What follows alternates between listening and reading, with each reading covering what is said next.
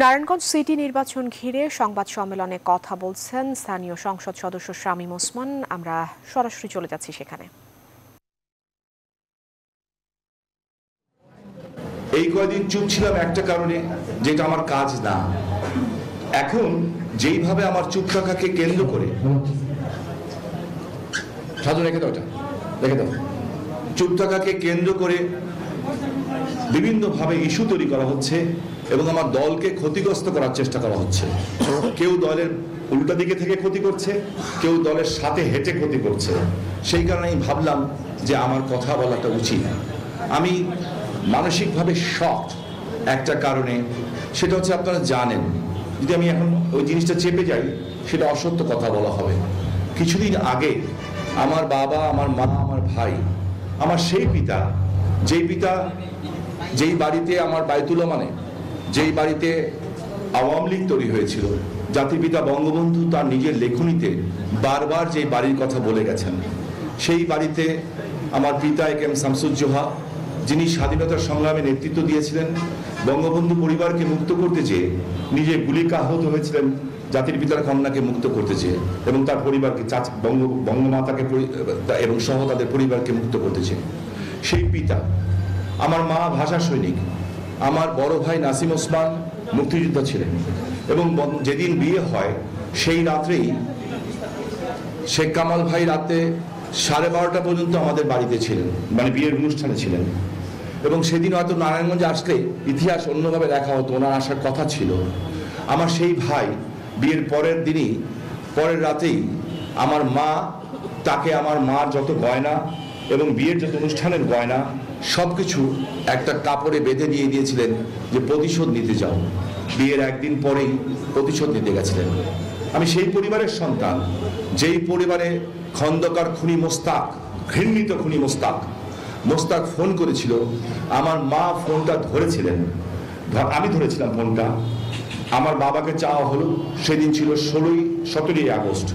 আমার বাবা প্রস্তুতি নিয়েছিলেন, 20-30টা বন্দুক জোগাড় করেছিলেন এবং পলাতক থাকা অবস্থায় জাস্ট ঘরে এসেছিলেন কিছু একটা জিনিস নেওয়ার জন্য। অনেক ছোট ছিলাম, মনে নেই।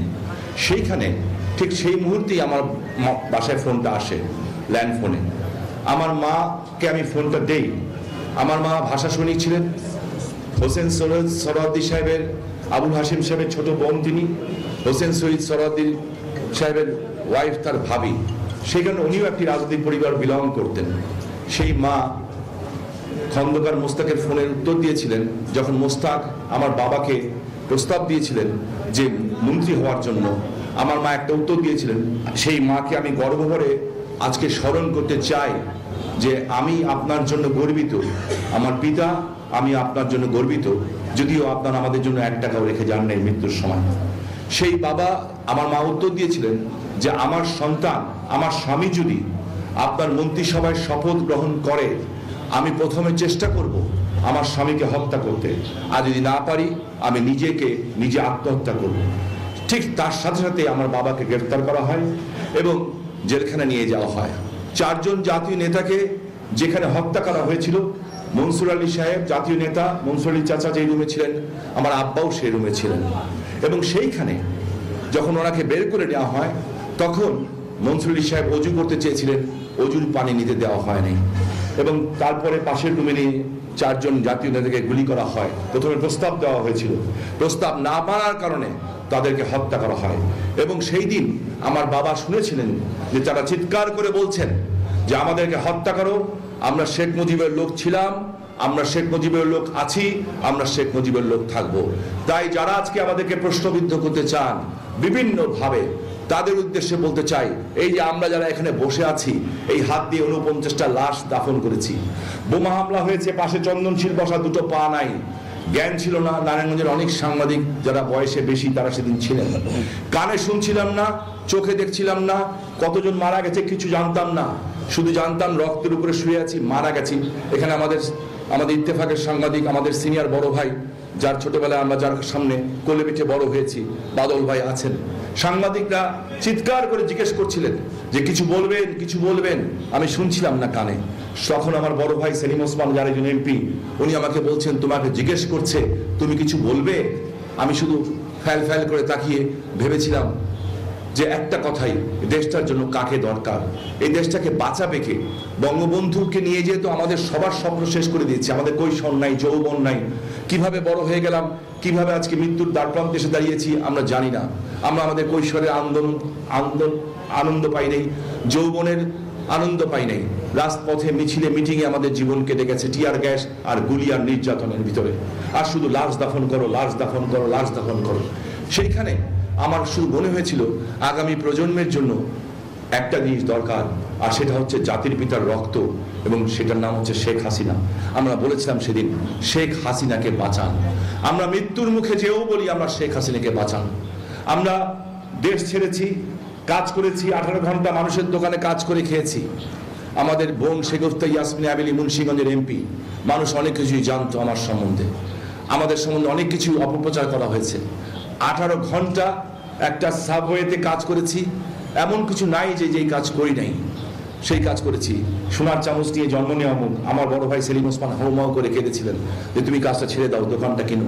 আমি let me C the world, আমাকে একটু দুনিয়াটা দেখতে দাও। আমি দুনিয়া দেখেছি। সো আমরা আমাদের ভাই বোনরা দুনিয়া দেখেছি, এই কারণে বলবো আমরা না খেয়ে জীবন কাটিয়েছি। আমি জানি না কয়দিন বাঁচবো, মৃত্যু যে কোনো সময় আসতে পারে, মৃত্যুর স্বাদ সবাইকে গ্রহণ করতে হবে। আমরা 75 থেকে 79 পর্যন্ত একবেলা ভাত খেয়েছি, 2 বেলা খাই নেই। আমার মা পার হওয়ার সময় আমাদের হাতে ঘিয়ের একটু মেখে দিতেন, বলতেন যদি কেউ জিজ্ঞেস করে কি খেয়েছো, বলবা বাসায় পোলাও খেয়েছি।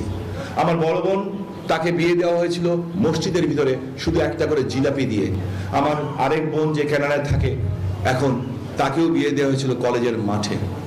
আমি এরকম স্যাক্রিফাইস আমার না, এরকম স্যাক্রিফাইস আওয়ামী লীগের 99% পরিবারের, যারা আওয়ামী লীগ করে, শেখ হাসিনাকে ভালোবাসে, জাতির পিতাকে ভালোবাসে, শেখ রেহানাকে ভালোবাসে, বঙ্গবন্ধুর পরিবারকে ভালোবাসে।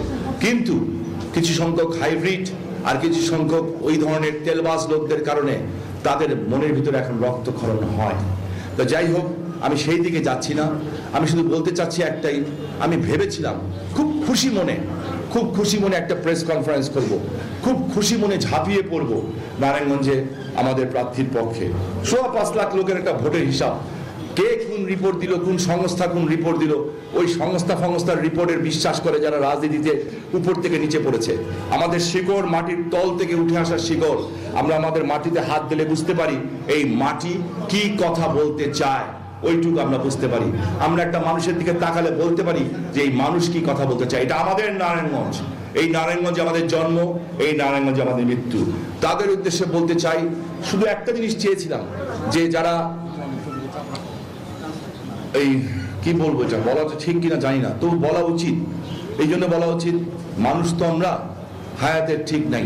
আমি একটা শুধু বলতে চাই, আমি কেউকে ব্লেম করি নাই, আল্লাহ সাক্ষী, এখানে সালাম ভাই আপনারা আছেন, সবাই আছেন, নারায়ণগঞ্জের সাংবাদিকরা, কেউকে ব্লেম করি নাই, কেউকে না।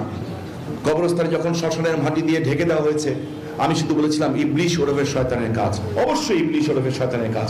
যখন আমি দেখি একটা দেশে একটা বিকৃত মানুষ নামে একটা 2 বছরের মেয়েকে রেপ করে, ওটা কি মানুষের কাজ? নো, ওটা ইবলিশের কাজ, শয়তানের কাজ, ওটা ইভিলের কাজ। হিন্দু ধর্মে ওটা অসুরের কাজ, ওটা কোনো মানুষ করতে পারে না। তাই সেই কারণে আমি বলেছি ইবলিশ শয়তানের কাজ। আমাকে কেউ প্রশ্ন করেছিল একটা ব্যক্তির নাম ধরে, একটা মহিলার নাম ধরে, আপনি কি তাকে দায়ী করেন? আমি তাকে ধমক দিয়ে বলেছিলাম তার নাম কেন বলো, তার নাম কেন বলছেন আপনারা এখানে? সে তো কোনো সাবজেক্ট না, কারণ আমার বিশ্বাস ছিল। কিন্তু একটা প্রেস রিলিজ আমার হৃদয়কে ক্ষতবিক্ষত করে দিয়েছিল। আমি আমাদের কেন্দ্রীয় নেতৃবৃন্দ যারা এসছেন কিংবা আছেন, একটা জিনিসই বোঝানোর চেষ্টা করেছিলাম যে আল্লাহর কাছে চুপচাপ হোক, গোপনে হোক, যেভাবে হোক, আল্লাহর কাছে ক্ষমা চেতে বলেন। আল্লাহর কাছে ক্ষমা চাওয়াটা কোনো, মানুষের কাছে ক্ষমা চাওয়া তো কোনো ব্যাপার না। আমি ভুল করলে ক্ষমা চাবো না, ক্ষমা চাওয়াটা যেমন সুন্দর, ক্ষমা করাটা তার চেয়ে বেশি মহত্বের কাজ। আমি সেটাই চেয়েছিলাম, আমি এখনো সেটা চাই, কারণ life is very short and nobody can say যে I can see tomorrow morning. আমি এটা মনে করি, নেতাগিরিটা বড় কথা না, জেদাজেদিটা বড় কথা না, জীবন মৃত্যু এটা একসাথে প্যারালাল চলে, কখন আসবে কখন যাবে কেউ বলতে পারে না।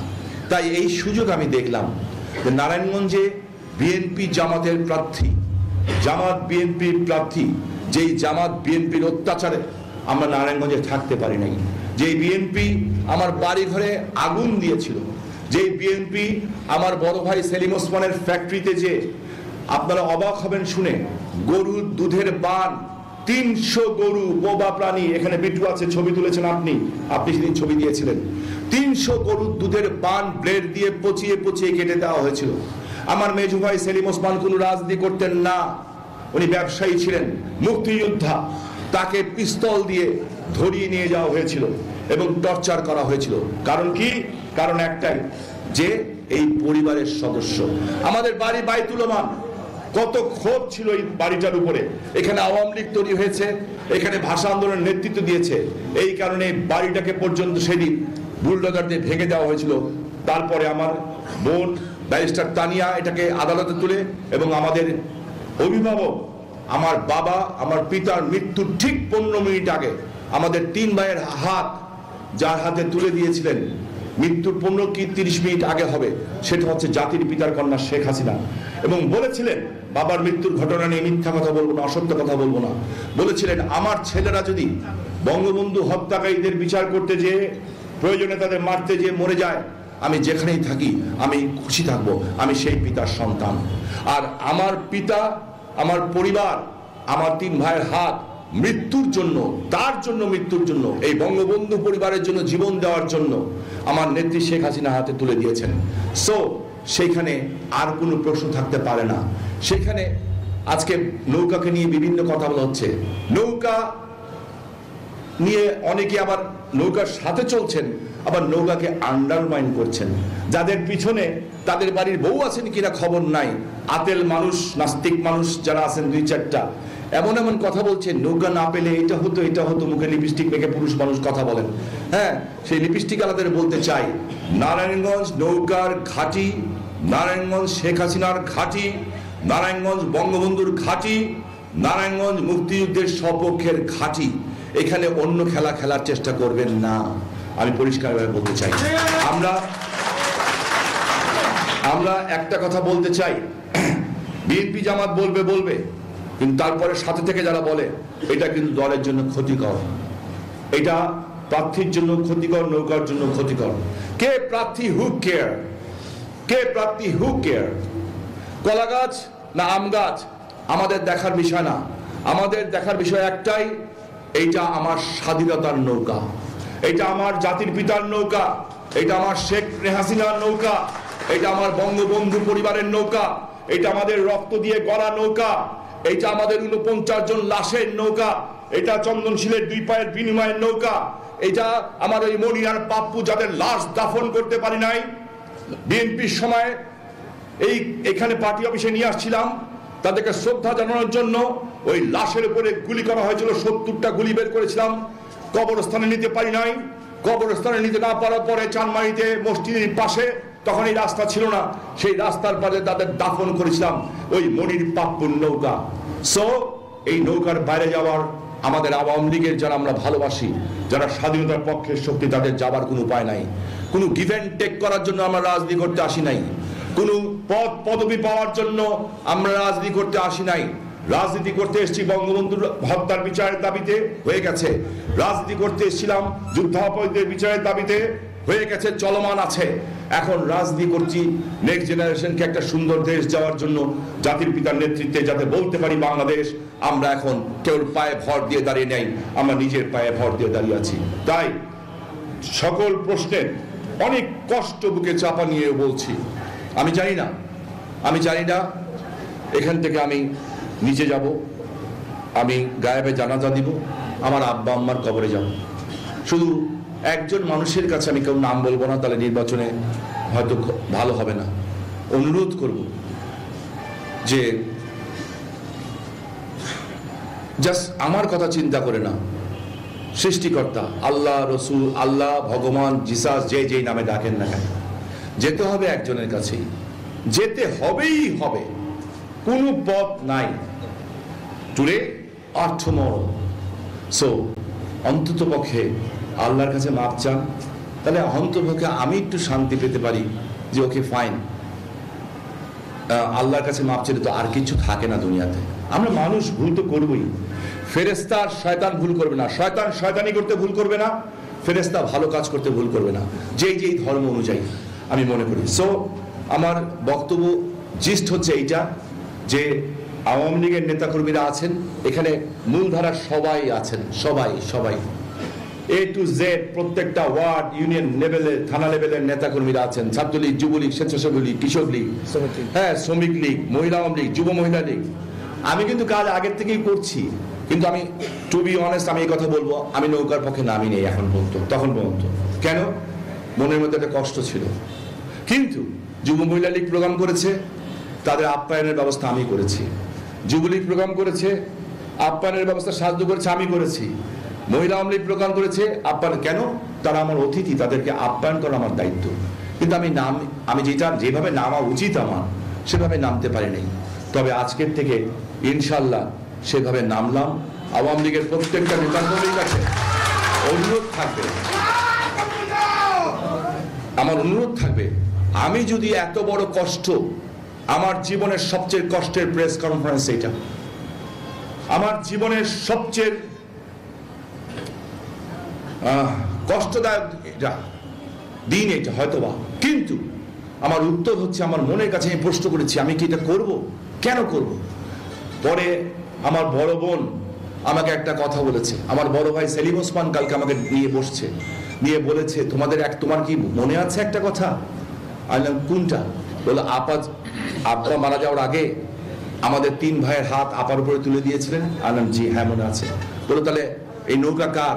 আমি বললাম আপার। এই নৌকা কার? বললো বঙ্গবন্ধু। বল বাস, বাকিটা নেত্রী আপার উপরে ছেড়ে দাও, উনি আমাদের অভিভাবক।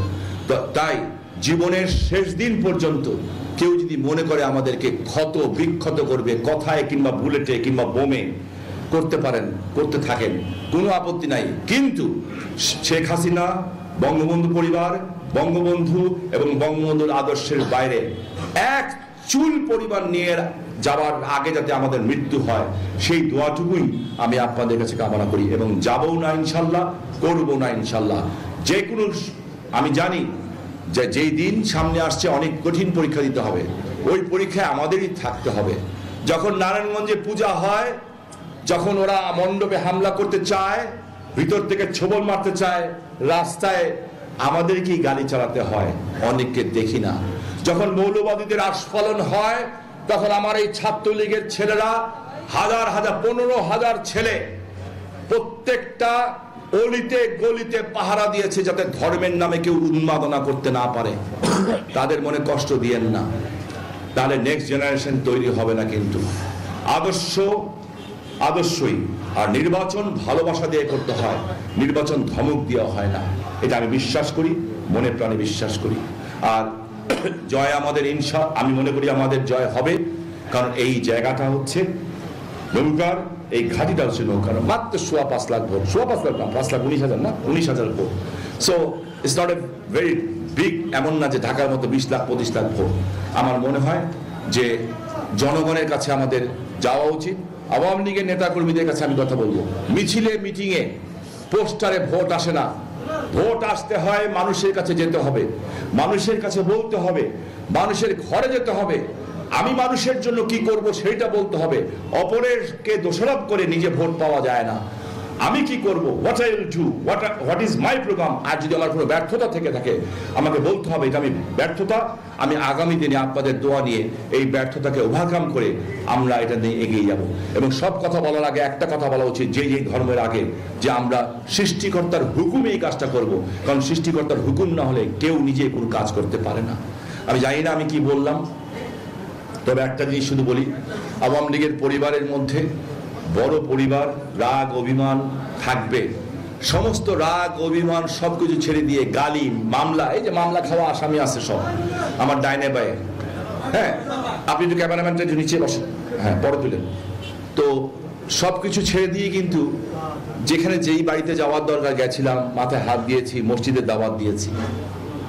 আশা তো, আমিও তো মানুষ, আমি তো রোবট না যে আমার খারাপ লাগতে পারবে না।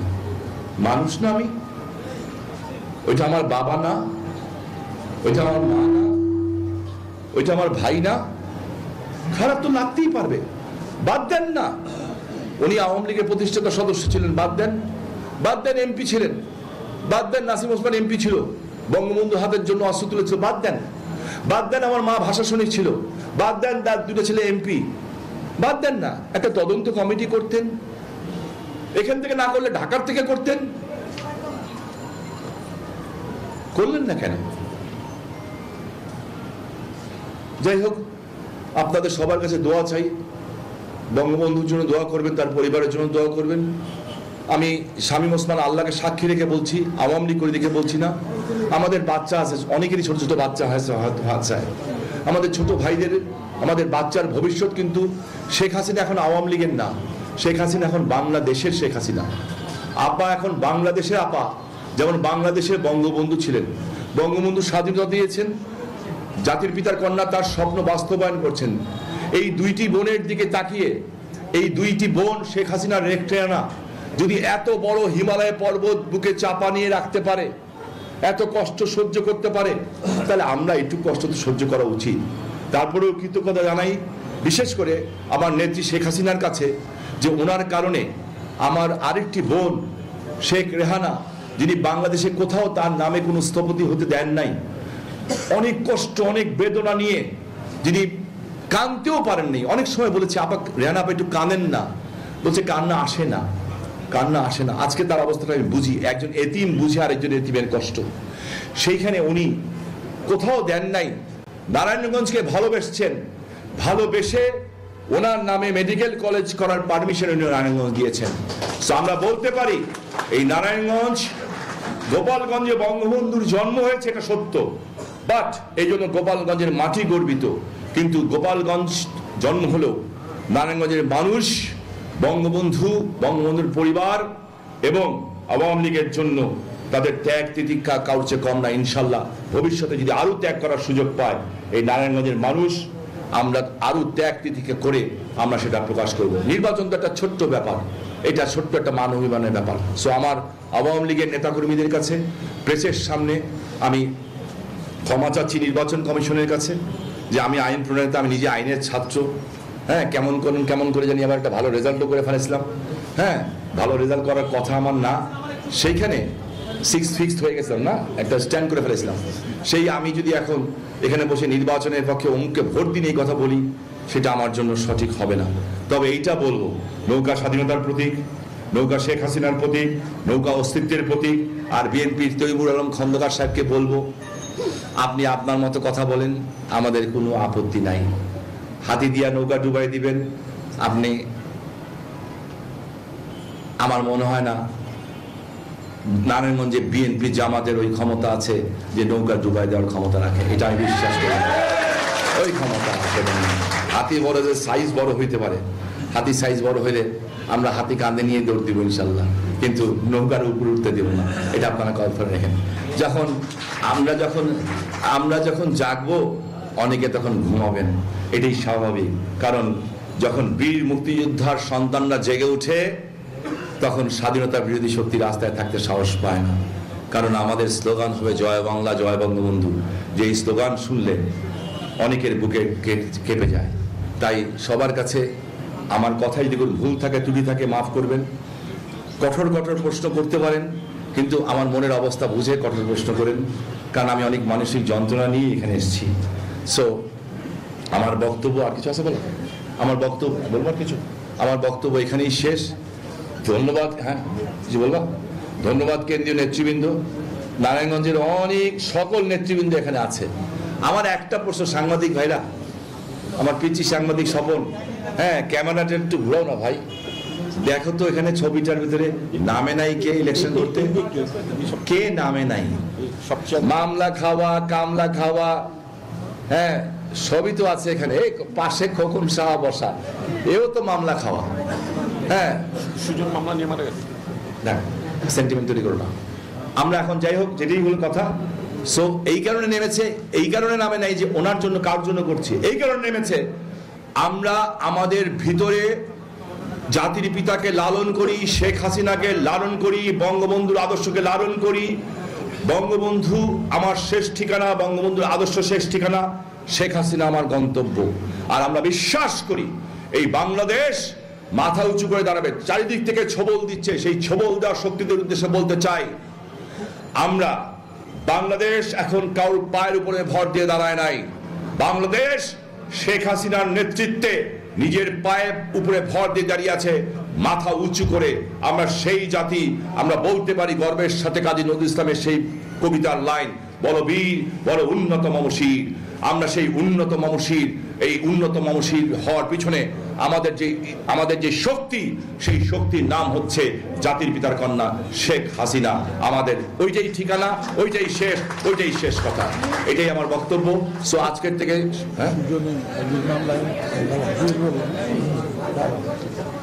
আজকের থেকে আমাদের কথা হচ্ছে পাড়া মহল্লায় সবাই যান।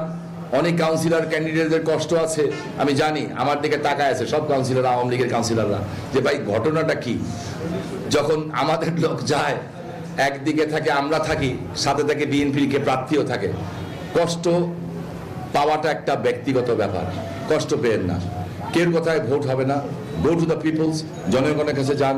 জনগণ যার ভোট দিবে, কপালে যার লেখা থাকবে, সে অবশ্যই নির্বাচিত হবে। Thank you very much. আমার বক্তব্য এখানেই শেষ।